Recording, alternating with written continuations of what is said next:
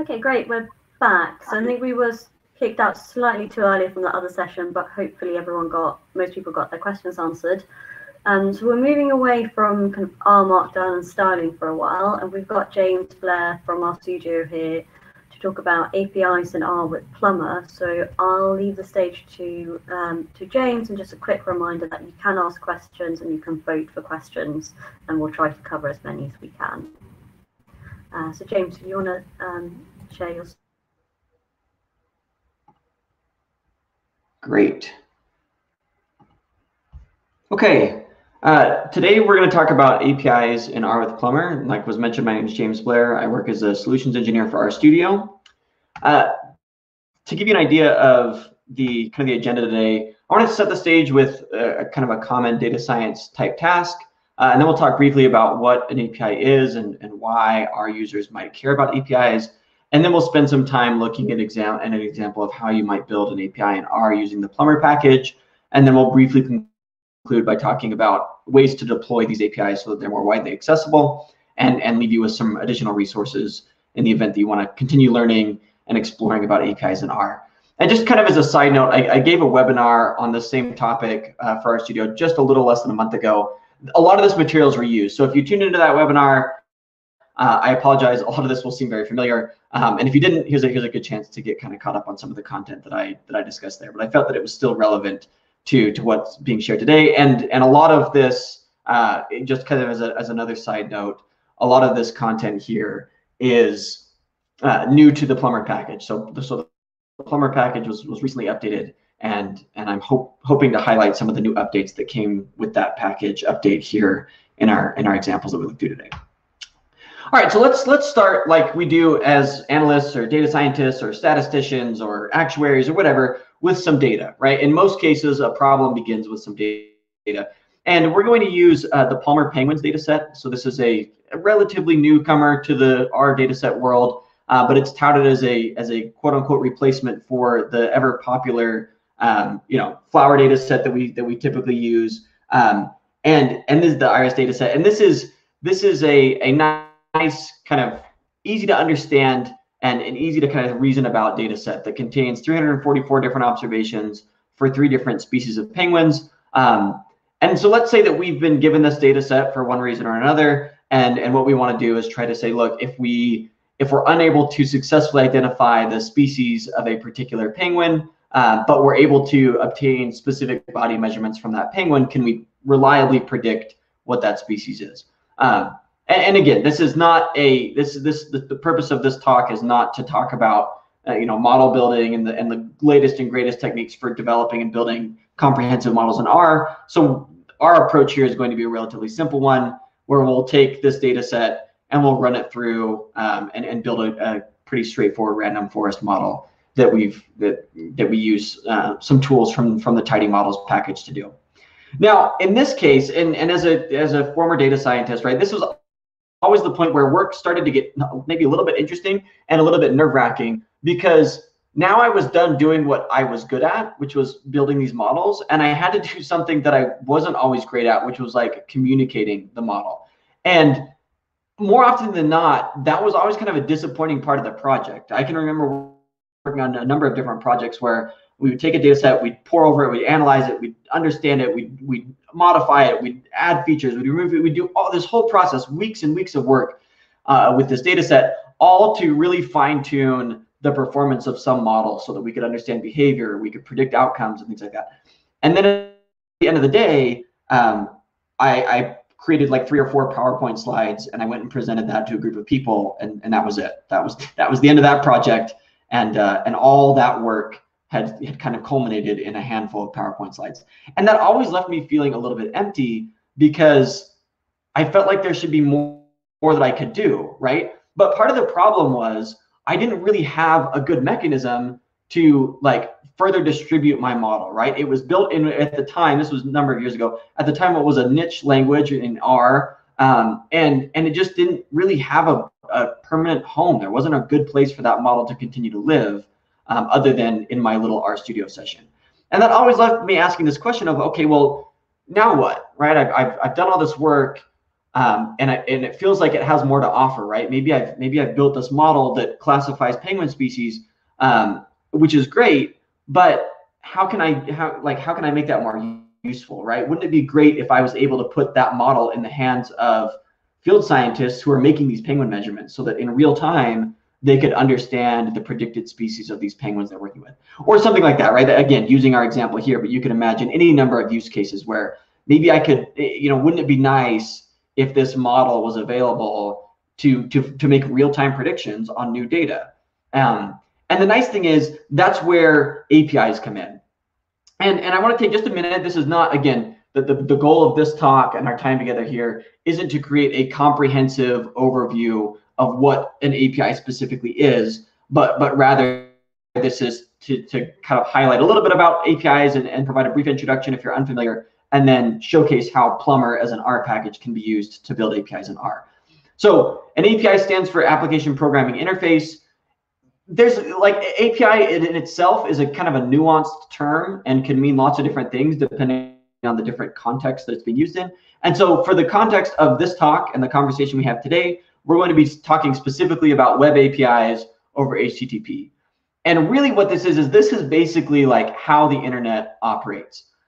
Whenever you visit a website or download something or interact with a Facebook mobile app on your phone or whatever the case is, there's an underlying structure to the requests that are being sent to different servers across the world. And those servers are receiving requests and responding with different pieces of information, right? So to kind of give you an example here, whenever you open up your web browser, whether it's Google Chrome or Safari or Firefox, whatever, and you put in a URL for some website, your web browser sends a specially formatted request to a server somewhere and says, hey, I'm looking for this website, right? I'm looking for this location.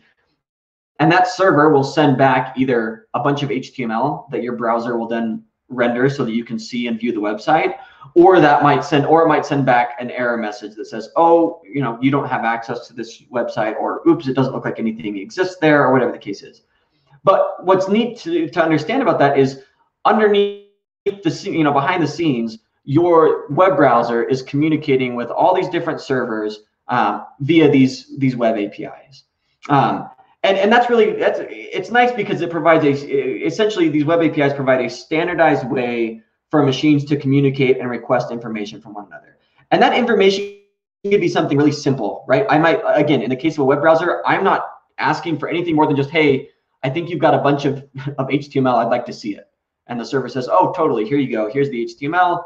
And then my browser is able to take that HTML and make a web page that I can use and interact with. But APIs can be more complicated, right? If I'm using, again, going back to an earlier example, if I'm using, for example, the Facebook mobile application on my phone, and I make some sort of a status update, that's going to communicate with the main Facebook servers via an API that makes a change to my current status, right? So my request will include some information about the status update I'm making, and the server will say, oh, I need to update that status. And somewhere in a database somewhere, my status gets updated. And then the server says, hey, I've done what you asked me to do. I updated the status. And then I move on. So these APIs provide an incredible amount of flexibility in terms of how you interact with other servers and other machines. And as a side effect, because this is a standardized way of communication, because there's a standardized way of how these APIs are sent and received, it doesn't matter what language or tool or framework these APIs are written in, as long as they're communicating across the same standard. And what that allows us to do is that allows us to do something in R with the Plumber package, where we can take existing R code and we can turn it into an API that is then accessible from a variety of other tools and languages. And this goes back to my earlier question of, okay, I've built this model, I finished this task, but now what? What's the next step for me? And what an API does is it allows me to say, look, I've built this model that is really great at predicting penguin species. And now our front-end JavaScript developer can use this model in the website they're building, or my C# development team can build a mobile application that uses this model. Because instead of me needing to go teach another team how to use R so that they can use my model, and instead of me needing to turn my model over to another team so they can convert it into a different language, we can all communicate across a shared interface, right? These web APIs. And that's what Plumber allows me to do. It allows me to take what I've done in R and open it up so that other tools and other languages can use it without needing to do any sort of conversion process or rewriting or refactoring the code into some other framework. And that really simplifies this process of taking my thing that I've done, right? It might be a model, it might be something else, and saying, look, this can now be used by any other piece of technology within the organization, or even right across the globe if I'm building something that I want to make publicly accessible. So given that little bit of an introduction into what APIs are and then what like the role that Plumber plays in creating these APIs in R, let's take a look specifically at how Plumber operates and how Plumber works. Here's an example on the left of a typical Plumber file. So if you are an RStudio user and you go to the new file menu and you have a recent version of RStudio, one of the options will be to create a new Plumber API. It's built into the IDE itself that you can just similar to a Shiny application. I can say I want to start a new Plumber API. And what you'll get is you'll get a kind of example API file that looks like what I've got pulled up here on the left that gives you some starting points to kind of see how this works. And what I want to focus on is if we look just at the R code here for a moment, instead of looking at everything else. So if you look just at the R code, you'll see that I have a couple of different functions defined. This first function takes a single parameter called message, and then all it does is returns a list that contains a little printout of that message. And then my second function takes no arguments and instead returns just a random plot of some values. Okay, so these functions aren't anything incredibly complicated or even incredibly interesting, but the point is they're just standard R functions. So they could really be doing anything. They could be calling a model, they could be training a model, they could be running a bunch of conditional statements to determine whether or not somebody qualifies for a loan. There's any number of things these functions could be doing because at the end of the day, they are just R functions. And the great thing about Plumber is once I've reached the point where I've got some functions written, if I want those functions to now be able to respond to incoming requests from other services, the way that I do that is by using these special comments. So what I have highlighted here in this yellow box shows how Plumber operates. I have this pound symbol or hashtag symbol, which is the comment in the R language. And then I follow that up with an asterisk that indicates to Plumber, hey, this is a special comment that tells Plumber to do something. And then I have these tags that begin with the @ symbol that identify the different pieces. So here's the title of my API, Plumber example. And then here's a description of what this function does. It echoes back the input. And here's a description of the parameter that I'm going to use. And then finally, this last line here is perhaps the most important. And what this line says is, if any client makes a GET request to the echo endpoint or the echo path, then this function should respond. Okay. So this defines kind of the mechanics of how the API is put together. What path or what endpoint does this function respond to, and what types of requests, in this case a GET request, does this function respond to as well? So when it comes down to it, using Plumber involves kind of three distinct things. Write standard R functions, so organize your code as functions. And you'll notice in the example file I have pulled up, these functions aren't named, right? I haven't assigned this function to any sort of name. That doesn't matter. If I had assigned this to a function called echo, if I had given this function a name called echo or something, that wouldn't change the behavior here. So I write these standard R functions. I use these comments to decorate my script and indicate to Plumber how to use these functions. And then that's it. And then I can, in this case, I say plumb it, and that in the RStudio development environment, if you click this Run API button, it will generate and run the API for you. To give us an idea of what that looks like, here's an example of that same API being run inside the RStudio IDE, right? So I click Run API, I have this nice interface that shows up. I can click on my different endpoints, echo endpoint. I can try it out, say hello world, execute that. And if I scroll down here, I'll see that I have this response that says the message is hello world, just like what my function describes, right? The message is hello world. This is really a nice way of doing things, right? I can build the API in RStudio. I can test it out here in RStudio by clicking this Run API button, and then I have access to this little interface that's built in that shows me, hey, your API is up and running, and here we go. So with that little bit of an introduction, what I'd like to do is let's walk through the process of how we take the model that we built to predict penguin species and turn that into a responsive API so that somebody could submit new data and get back in return a predicted outcome in terms of the species of the particular penguin that they have. So I'm going to switch over now, and I'm going to open up RStudio.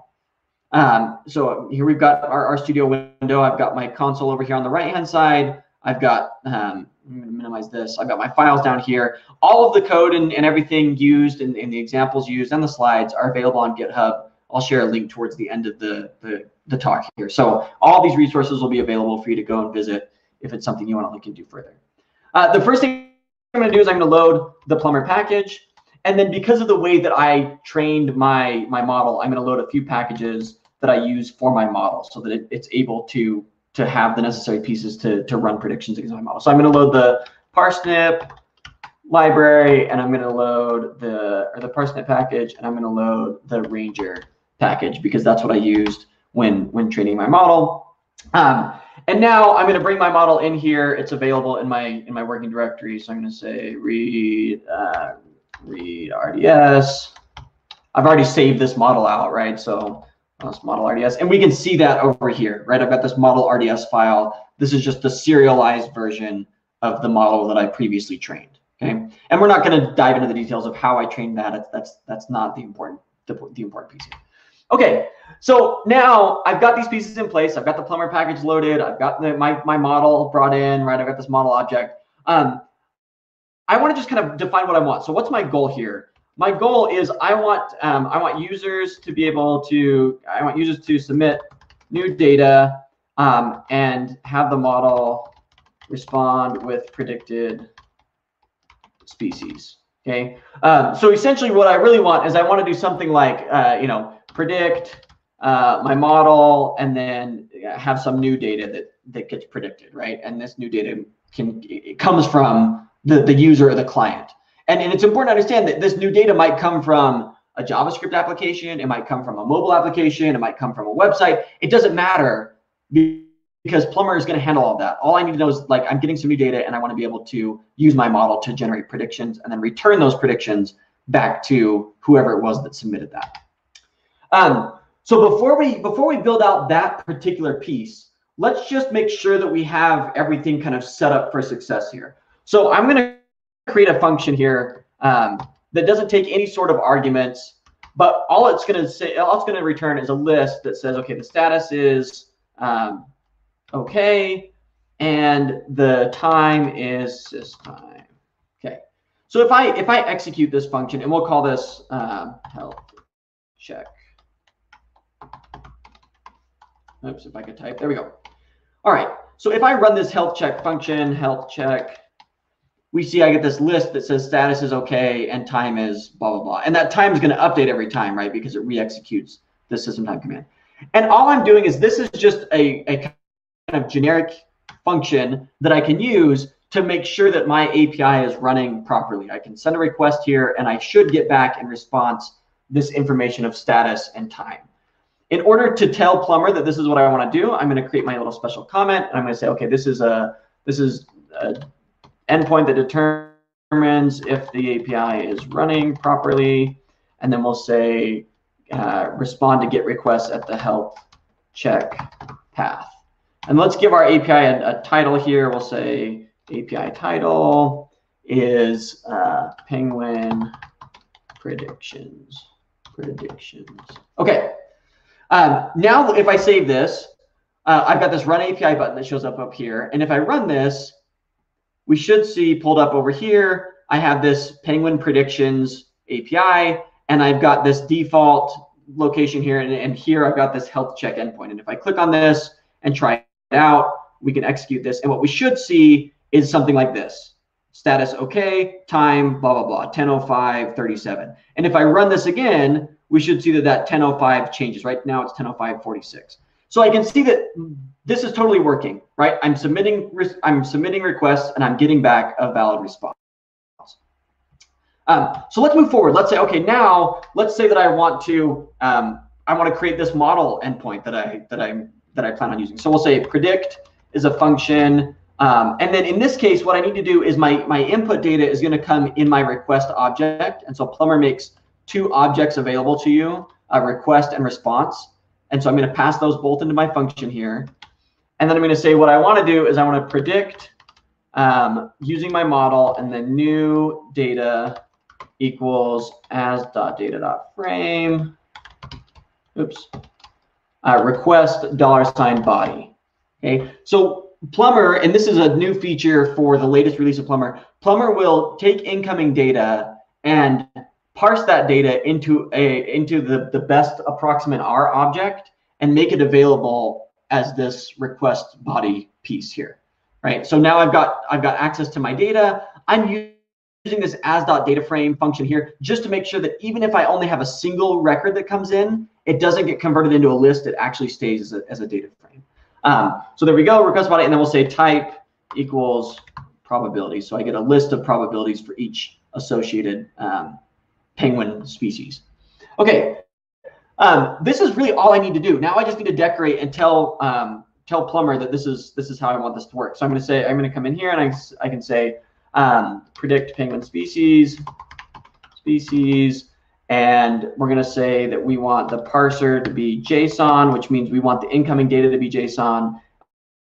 We want the serializer to be CSV, meaning we want to turn the data into CSV data, and then we're going to respond to post requests at the predict endpoint. Okay, so this just gives some details about how I want requests to be handled. Incoming data is going to be JSON. Take that JSON, turn it into a data frame. The outgoing response, so in this case, the response of my model or the results of my model should return to the client as a CSV file or as CSV data. And then I'm going to respond to post requests at this predict endpoint. And if we go ahead and stop this over here and run again, we'll see, let me pull this open so we can see it. We'll see I now have this new endpoint called predict.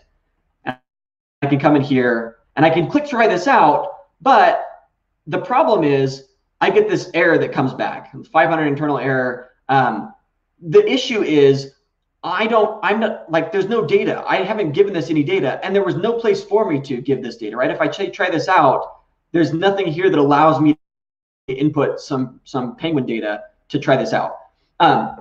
That's a result of how this user interface is generated. It's generated using something called OpenAPI. I'm not going to dive too deeply into what that is. It's an entire specification on how APIs can be defined and planned out. But the nice thing is Plumber has support for modifying that API specification. So I'm going to do that here. I'm going to say I want to update the user interface. We're going to use a new special tag called @Plumber. And then here we're going to say, okay, function of my Plumber router. And we want to say PR set API spec, YAML, read, YAML, open. Okay, so all this is doing here is I've got this file. I'm not going to look at it for the sake of time, but I've got this file that defines new features of my user interface. And if I run this now, what we'll see is I have the same interface, but if I come down to my predict endpoint, let me expand this a little bit. I now have the ability, it shows me what an example looks like. And if I try this out, I can modify this example, right? So I can pass in whatever data I want to, and I should see back, okay, we're getting an exception occurred. Let's figure out what's going on there. Let's come up here.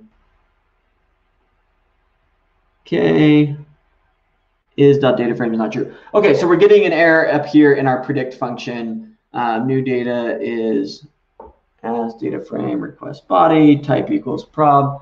We should be seeing this working. The idea is we should see that this generates the predictions of our associated with our incoming data. Let me just change, I think, what I need to do here. And then I think we're rapidly approaching time. So let me make this change really quick and see if we can. Okay.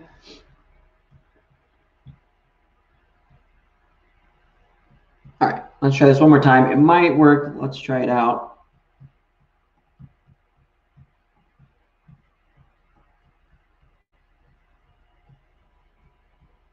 All right, we're still getting an internal error, unused arguments. Oh, that's why.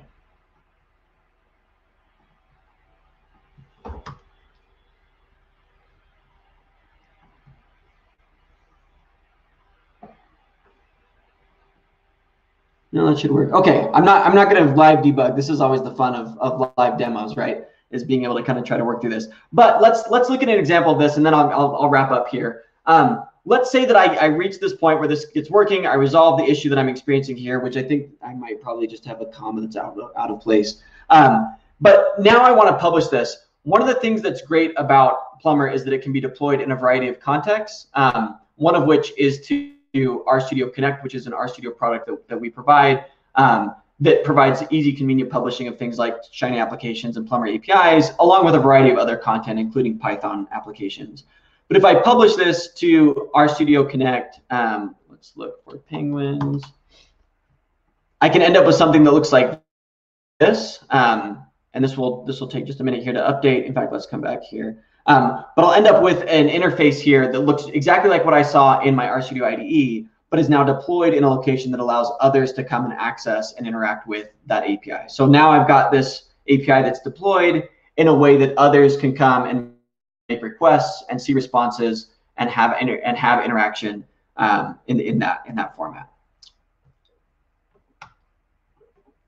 Okay. There's a couple of other ways that Plumber APIs can be deployed. I've included some links in the slide to kind of detail how. There's some details in the Plumber documentation on how you can approach deployment in some other ways as well. And then just some additional resources here at the conclusion as we wrap up. The Plumber website and documentation has been massively overhauled from where it was a few months ago. So if you haven't looked at it recently, I would encourage you to go take a look at it. And then there's a collection of GitHub repositories that contain additional information about Plumber and example APIs you can look at and learn from.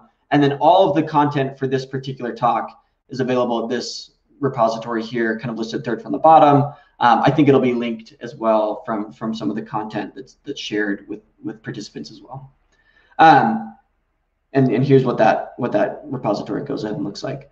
I'm going to go ahead and kind of wrap up there and then turn the time back over to see. I don't know if we've got time for questions, but if we do, we can. I'll turn the time back over for those.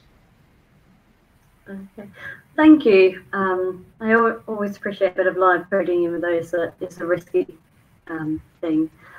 We actually had one question, and I think you answered it right at the end. So it was just around where you could publish Plumber API so other internal users only could access it. But that might be in the resources that you've linked to. Yeah, certainly. There's a variety of ways, right? So again, coming from RStudio, I think RStudio Connect is a great way of doing that. That is a paid product, and so it's something that would need to be kind of investigated to see if it makes sense. But there's a lot of advantages there with integrated security and scalability. But then at the end of the day, Plumber's just an API that's listening on a port. And so if you're familiar enough, you can use Docker to deploy these things. You could host this on its own server, and it just becomes managing that service to make sure it's always listening. So there's, like I said, in the additional resources, there's some good documentation on different ways and methods you can use for deployment, from Docker, which is a very kind of roll your own self-serve solution, to RStudio Connect, where everything's bundled together and it's really easy to manage. Great, thank you very much. And I'll just take this opportunity to remind people that all the slides will be on the NHS-R community GitHub, so you should be able to find the links easily. Thank you, James, and we're going to have to move on to the next session.